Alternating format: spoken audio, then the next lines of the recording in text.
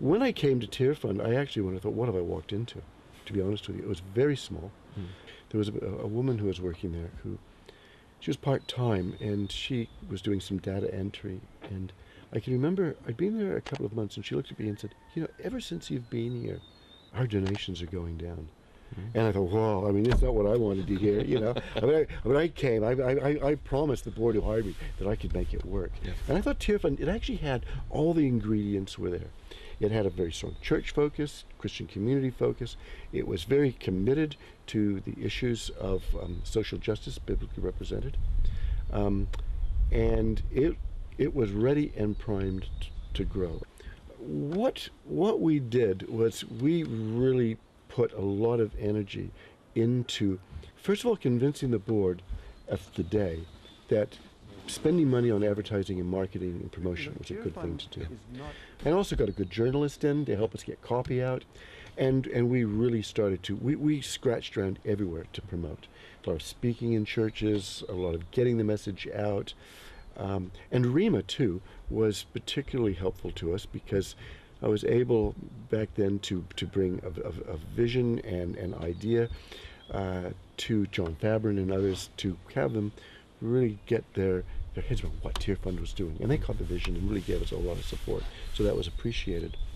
When we started to do the Compassion Days, and we were able to start to get the vision and opportunity for child sponsorship out in public, that's also a place of where we really grew. The other thing that really got us on the map too was microcredit and microenterprise. That's the idea of creating a community banking structure in poor communities where poor entrepreneurs can have loans that they would not otherwise get or would have to pay high rates from loan sharks to start small businesses and then pay back to the community to where another entrepreneur can have. And that, I think that caught the imagination also of a lot of New Zealanders. I think basically Kiwis, and kind of rightly so, that they're a little bit adverse to handouts. You know, they want to see kind of a partnership with people to be able to grow and develop in their own way. So microcredit did that. The other thing that we had was we started to develop a disaster relief capacity, which we had never had before. And you know, I think that over the last 18 years, I've certainly noticed a growing number of disasters. It was interesting that about 2003 we made a decision that we were going to have in place, ready to go on a moment's notice, an advertisement that could be, it was kind of almost like a paste up. You know, all you had to do was paste in the name of the disaster, put a voice over, and we could have it on air within 24 hours. Likewise, a donor base ready to go, just in case. 2004, we were looking at having our first ever decrease in income. We were going to go from about 5.8 to about 5.5. Boxing Day 2004, I woke up to find the tsunami was on. We were on TV, on radio, in newspapers within 24 hours. And, you know, by the end of the week, Tearfund was known all over the country. And we, that year, we ended up at $9 million. And we've never gone under that since. So that also was a God moment for Tearfund. When you look at what were some of the significant aspects of your time with Tearfund, and I mean thinking in particular of things that impacted you, I've heard in particular there was a significant experience in a Sri Lankan refugee camp. I was able to get into an internment camp for Tamil refugees and suspected supporters of Tamil Tigers, and I couldn't even begin to explain the bedlam that I walked into. People suffering extreme shell shock, and children from bombings, shootings, limbs missing. In particular, this woman who came up to me and just grabbed my arm and shoved photographs of the family she no longer had, and broke into tears, and just sobbed on my arm. And I can remember that being a moment of real challenge for me, breaking down an image of God who is in such utter control that everything has some kind of purpose. And I could see no purpose in this whatsoever. I didn't see why this woman suffering or the people around me suffering, why it was so important for God's final plan and design.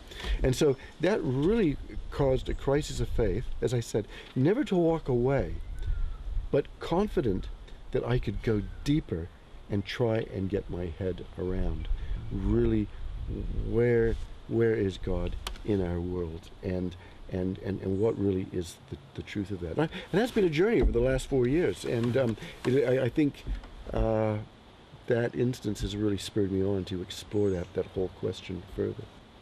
Leaving a legacy, passing the baton on to others, you're leaving some pretty big shoes to fill, Steve. No, and I'm not trying to be false humility here. I mean, the ball is always in God's court.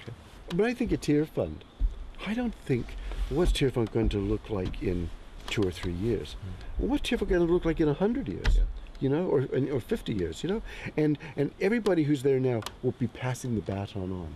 And so that has been part of what I've done, is just being there, done my best like everybody else, passing the baton on, and I'm looking forward, I'm honestly looking forward to a change and to new things.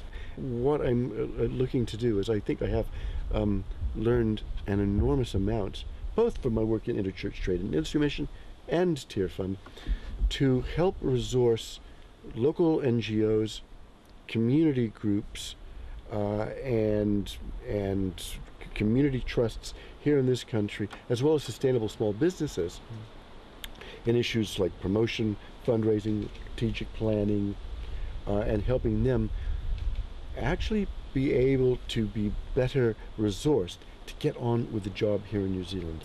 And that's something I'll be part of. I'll continue, one international thing I will continue with, I'll continue my role as the International Director for the World Evangelical Alliance Peace and Reconciliation Initiative. So we still have connections there with Southern Sudan, Middle East, Nigeria, and Philippines. I want to continue that work, helping to resource that, but that'll be part-time. I want to get chickens, I want to work on getting my garden, I want to get sustainable, finally get around to mowing the lawns, as you can see, fix the guttering on the house. I'd like to do a little bit of writing and praying and getting my life a little bit more deeply aligned with what God is calling me to. But yeah, I'm excited, and like I said, there's a great team. Steve, thank you for your example. Thank you for making the world a better place through the work that you've done, and thanks for your time today. And thanks for your friendship, Andrew. We've had some good trips together ourselves, man. Good. So thank you very much. Yeah.